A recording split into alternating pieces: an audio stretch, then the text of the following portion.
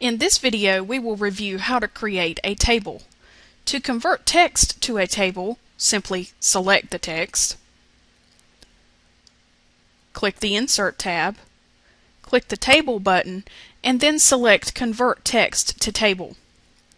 In this example, the correct number of rows and columns are already there because this table is tab delimited. You can set auto-fit behavior and any other options you'd like and click OK. To convert tables to text, select the table, click on the Table Tools Layout tab, move to the Data group, and then click on Convert to Text.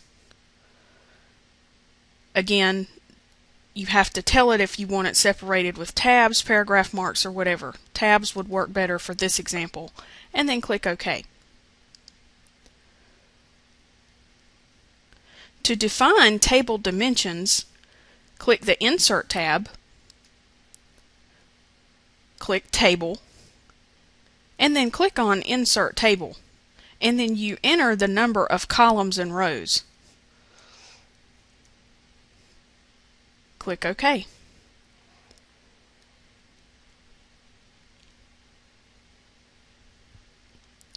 If you want to change the width of the table, you can select the table, click the Table Tools Layout tab, click on Properties in the Table group, and then you can set the width of the table. And then click OK.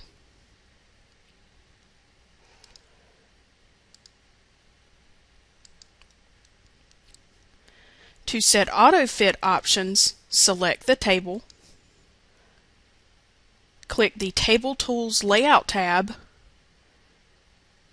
click Auto Fit in the Cell Size group, and then choose the Auto Fit option that you need.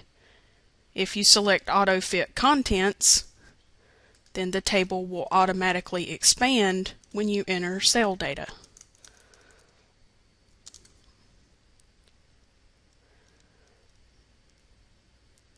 To use quick tables, click the Insert tab, click on Table, move down to Quick Tables,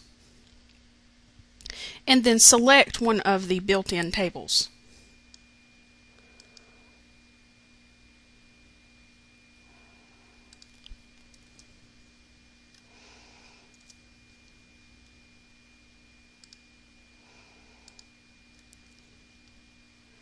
To establish titles in a table, select the table,